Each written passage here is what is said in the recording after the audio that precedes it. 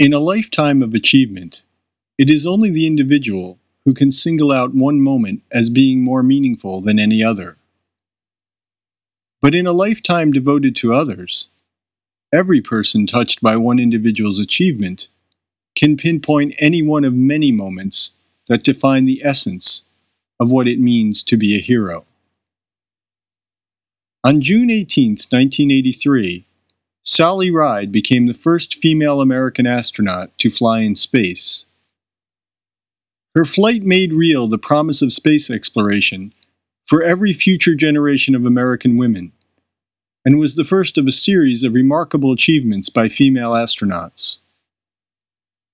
More than 2 decades after the first American was launched into space, nearly 14 years after American astronauts first landed on the moon, 2 years after the first space shuttle launch, America's first female astronaut to fly in space lifted off as a mission specialist during the STS-7 flight of the Space Shuttle Challenger.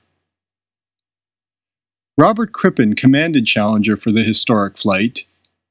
Frederick Hawk piloted the shuttle, and the crew also included mission specialists John Fabian and Norman Thagard. The crew deployed 2 communications satellites and made the first deployment of the Shuttle Pallet satellite, a platform outfitted with television and film cameras that provided stunning views of the space shuttle in orbit. The mission went smoothly from start to finish, and the crew safely returned to Earth at Edwards Air Force Base in California after a flight of slightly more than 6 days.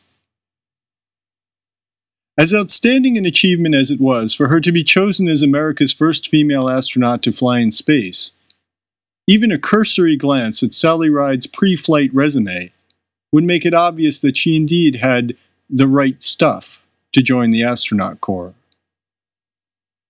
Prior to her selection in January 1978 as a member of NASA's 8th group of astronaut candidates, Ride had pursued a remarkable academic career at Stanford University, where she would earn a doctorate in physics after completing 2 bachelor's degrees and a master's degree.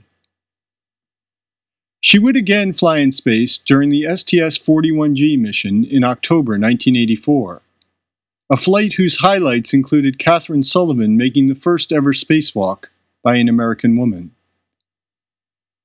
Ride was also scheduled to make a 3rd space flight, but that mission was canceled in the wake of the January 1986 accident that resulted in the loss of the Space Shuttle Challenger and its crew.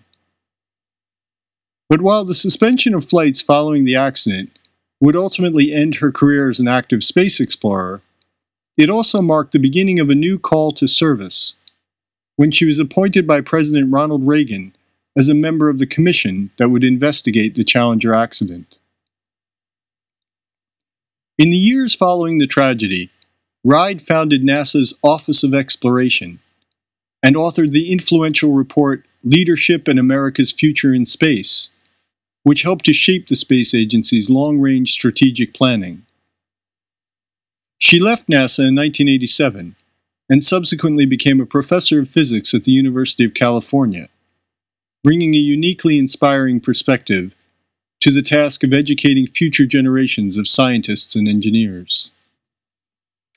She has since continued to serve as an inspiration to others as president of Sally Ride Science, which creates educational materials for young students across the U.S.